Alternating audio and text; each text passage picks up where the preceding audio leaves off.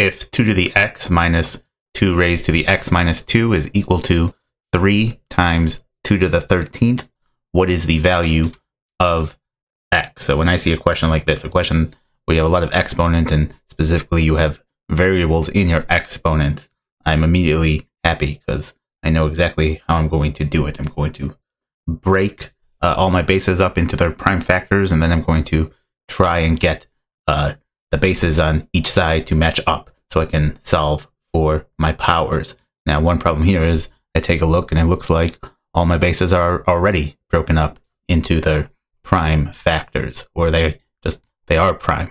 And so that means I need to try and rearrange each side of my equation so that the bases match up, and I might have to get a bit creative here. And so I'm going to focus on the left side here. And so I need to do two things. I need to get, looks like I need a base 3 somewhere, and I also need to convert this minus sign into multiplication so that my two sides match up. So how can I do that? And the way you can do that is by factoring. And so here I have 2 to the x minus 2 raised to the x minus 2. And so it might not seem obviously clear how I can factor here, but let's take a analogous scenario. So this would be similar to if I had something like 2 to the 5th minus 2 to the 3rd, right?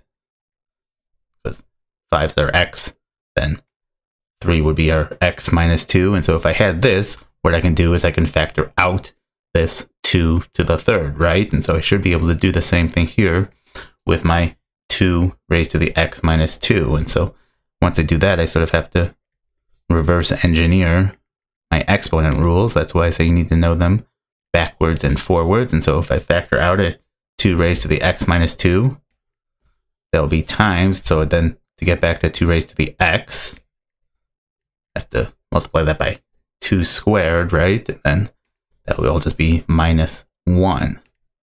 And this is all equal to, and I like to, when I'm doing arithmetic, arrange my bases in ascending order because it makes them easier to compare. So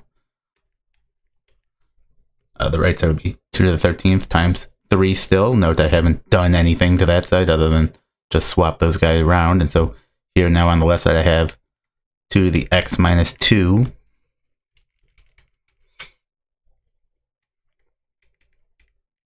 times, and this is what we wanted, right? 2 squared minus 1 is 3. And that is all equal to 2 to the 13th times 3.